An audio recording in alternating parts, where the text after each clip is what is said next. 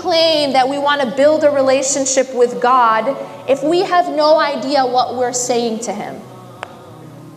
Right? You wouldn't claim that with a person, would you? You wouldn't say, I'm trying to get to know so-and-so for marriage, but I have no idea what I'm saying to them.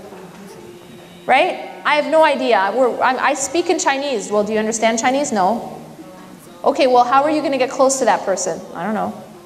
How are you going to build a relationship? I don't know. Right? It doesn't work. In order to build a relationship, you need to communicate. In order to communicate, you need to understand what you are saying and what they are saying. So we should do our best, at the very least, to understand the meaning of our prayer.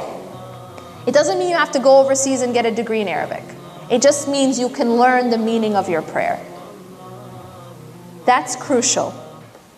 Another aspect of increasing your focus in Salah is removing, obviously, distractions. Okay? But there's another very subtle point, and that is this. The more you focus on Allah outside of your prayers, the easier it will be to focus on Allah inside of your prayers. The reason we can't focus in prayer on God is because we're not focused on God outside of our prayers. What do you think about in your prayers? Guess what? It's the same thing you were thinking about before your prayers. Same thing you think about after. Same thing you think about all day. The idea is that we don't remember God throughout our day, so that's why we don't remember Him in our prayers. You're worrying about what you're going to do in the evening, or your tests, or your studies, or your children, or your husband, or your wife, because that's the same thing that's occupying you throughout the day. So the idea here is you train the heart and the mind to remember God throughout the day, and it'll be a lot easier, and it'll be natural to remember Him in your prayer. Make sense? That training is in dhikr. Dhikr. Remember we said that there is a supplication for every motion of life, right?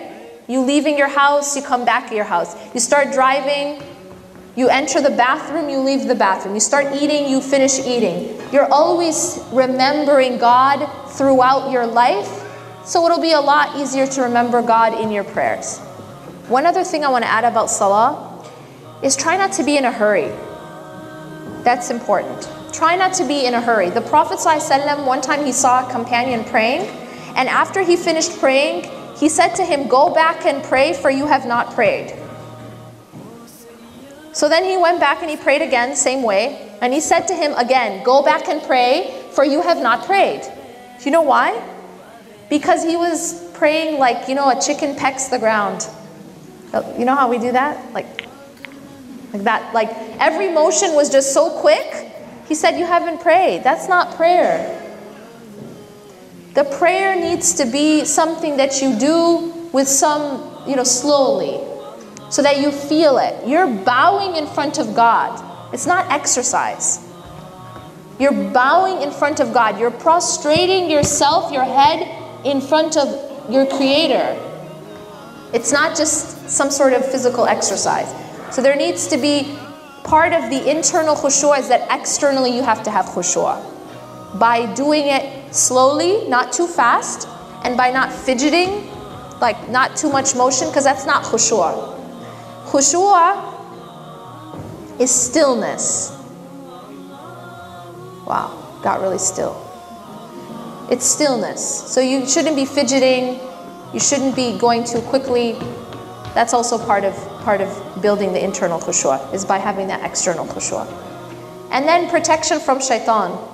Because shaitan comes and whispers to you when you're praying. So, a'udhu billahi minash shaitanir rajim. That's one way to protect yourself from shaitan. And then there's another way to protect yourself from shaitan, and it's also through your adhkar. For example, the Prophet ﷺ said, whoever says, La ilaha illallah wahdahu la sharika lah, lahul mulk wa lahul hamd wa huwa ala kulli shay'in qadir. That statement 100 times in a day is protected from shaitan for the whole day. So those types of things, if you really institute, if you do those things in your day, then it's going to be a lot easier to have better prayer, better quality, because you've just been protected from shaitan. And he's the one who's like whispering to you when you're praying. Assalamu alaikum wa rahmatullah. If you enjoyed this video, please do share it with friends and family. And don't forget to hit the subscribe button. Thanks.